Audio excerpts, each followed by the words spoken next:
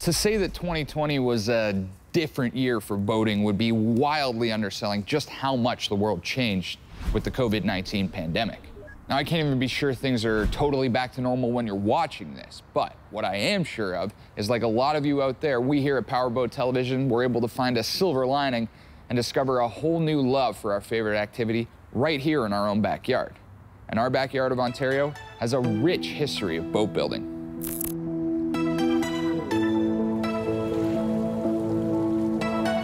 If you're feeling nostalgic, you should be. In the 70s and 80s, the J-Craft was the quintessential ski boat. It worked extremely well for slalom and even better for barefooting because it had virtually no wake at high speed. Of course, this was before wakeboarding came in and flipped the towboat game on its head. In the 90s, the company went bankrupt like a lot of Ontario boat manufacturers, but John Jones's original hull designs were out there. Fast forward some 20-odd years, and J-Craft is back with some wicked new improvements to bring it speeding into the 2020s. We're invited here to the factory in Parry Sound to see just how they're breathing new life into these boats. I'm not an employee, but luckily, Chris gave me the secret knock.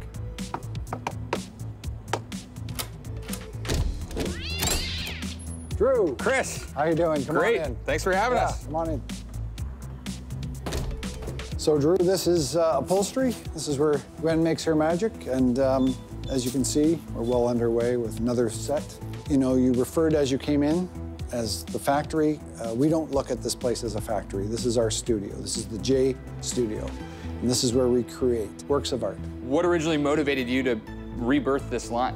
I've had a couple of J's growing up, 2 or 3. I have a marina. We renovate boats. We did a J for a customer, Randy Marshall.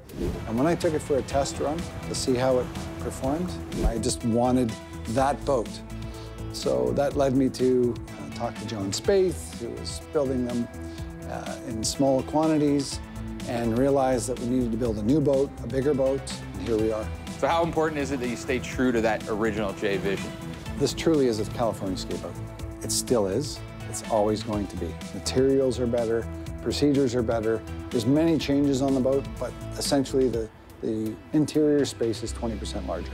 It's 21 feet. For somebody who's maybe not as familiar with water skiing, how would these J's compare to the inboard ski boats that we see a lot today? Well, the key element to this boat is that it's simple. There's nothing more fun to drive. It drives like a 911 on rails. It's low to the water. It'll take all the training booms.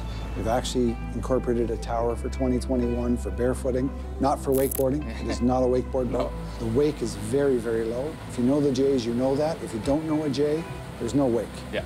I grew up skiing with J-Crafts, and to see them back on the water is just such a cool thing now. It's overwhelming, the amount of people coming out of the woodwork. Our first boat that we sold, as soon as he saw the boat, he bought it on the spot, the first one. Bam. And how much do you guys build in-house on each boat? All of it. Everything? Soup to nuts, yeah. Frames of the seats, the upholstery. These seats are identical, except for one thing. They're bigger. Because everyone tends to be a little bit bigger nowadays. For 2021, we actually have a full redesigned rear seat. Can't wait to see the rest of it. Yeah, let's go. Come on in here, Drew. We have a look at a plug that we're doing for a little creature comfort on the foot kick. It's a cup holder and accessory tray. From this plug, we'll do a fiberglass mold. From that fiberglass mold, we'll lay a fiberglass part. Obviously, we haven't had any cup holders in the past. No cup holders on the old J's. This is a new thing coming in for 2021. Yeah. Are you still using wood in the construction of the boats? Absolutely. You know, there's many characteristics, technical characteristics, but most of the construction of the framework and the floor and everything is still wood. It's safe to use if used properly. And has the wood changed at all since back in the day? All materials have gotten better, but we still take the precautions of wet coating everything and all the templates and patterns, and we use wood for a lot of stuff. That's why this little department's essential. But no fiberglass in here? No fiberglass in here. Outside. All right. Let's go. So this is one of our, or my at least, most proudest pieces. Yeah. Let's have a look. This is our prized possession, the molds. This is what makes it all happen. Traditionally, these were made by hand. This new 21 mold was made in CAD. We first scanned a prototype, and then refined roughly about 15 little things, took the motor well out and whatnot. It's all symmetrical. It's all perfect. So how does your construction differ from some other manufacturers? This is bonded together, so it makes it essentially one solid piece. And that's one of the things about the J. Yeah. It's always been a very solid boat. This is the mold. We just pulled the deck out of it. Let's go have a look. Cool. And this is it. This was just pulled out a couple of days ago. Any little specks that aren't quite 100%, we'll make them 100%. To see the finished product, let's have a look. Right over here. Yeah, this is It's a thing of beauty. This is my actually favorite boat. Yeah. So on the old versions, there's the traditional transom with the well in it, but this is not traditional boat building anymore, right? Hence the jack plate. There was no reason for a well. Bass boats, bay boats, they all have jack plates, and it just gives you more versatility. This one's set up for ski schools and people that would ski a little bit more. There's no back seat. Right. In 2021, we have a totally different back seat that'll grow into side seats and whatnot over time, but for right now, we have a back seat.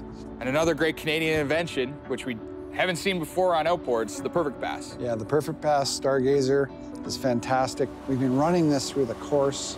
If you know anything about Perfect Pass, it's elevated this boat as a ski boat, leaps and bounds. Are there other outboard boats that have Perfect Pass on them? I don't think I've ever seen one. No, it's the first. You want 34 miles an hour, you get 34 miles an hour. You want 32.5, you get 32.5. Once you get above a certain speed, 36 miles an hour, goes into barefoot mode. We actually have had a couple pro barefooters behind it that love the fact they can dial in their speed. Yeah, and something else that barefooters would love, the boom setup.